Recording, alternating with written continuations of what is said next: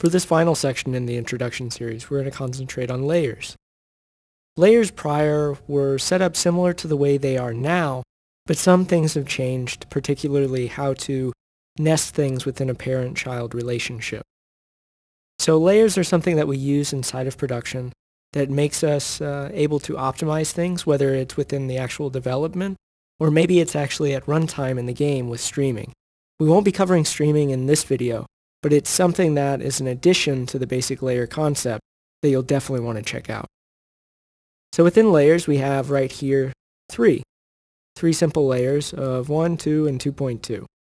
So the idea behind this is that we have a child of this layer, and then all of these are on different layers, and you can tell what layer they're in by selecting an object, going to the properties, and looking, and you can see that this is in layer 1.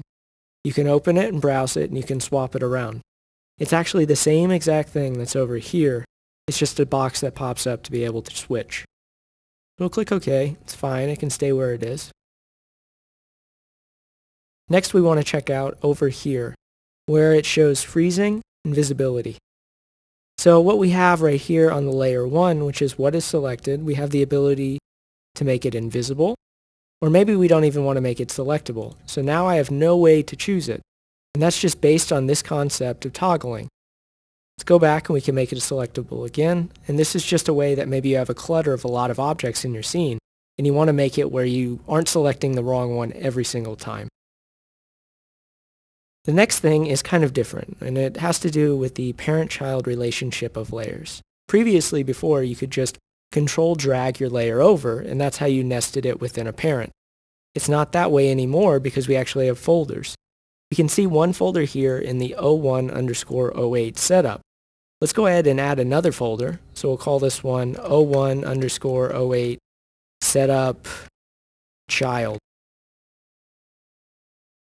We can drag that down into this folder, and then we can actually take these layers and we can drag them into that folder. So now we have a folder within a folder for proper organization. And I must say this is a lot cleaner than it was before with the control clicking. The next thing that I want to cover is actually something called importing and exporting. So let's go ahead and delete one of these. We have the first layer right here. Let's go in and we want to open the containing folder because layers are actually saved separately. So we have layer 1 right here, 0108.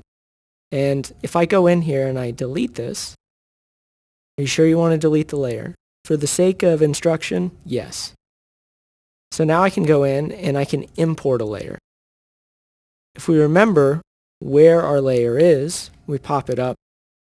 We have layers within our content example within our assets and our level. So we need to go to the same path. We have System C, Crytek Launcher, Crytek. We can go back, Game SDK Assets. And then we want to go to Levels, Content Example, Intro Content Example. It will say Layers. So let's just go in.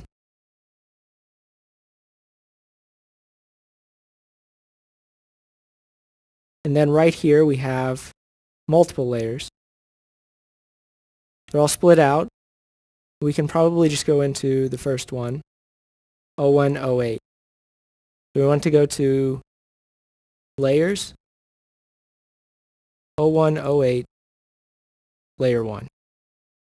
Let's import it. And you can see that now we've brought in the layer, even though we deleted it. It's the same concept if you pass that on to someone else.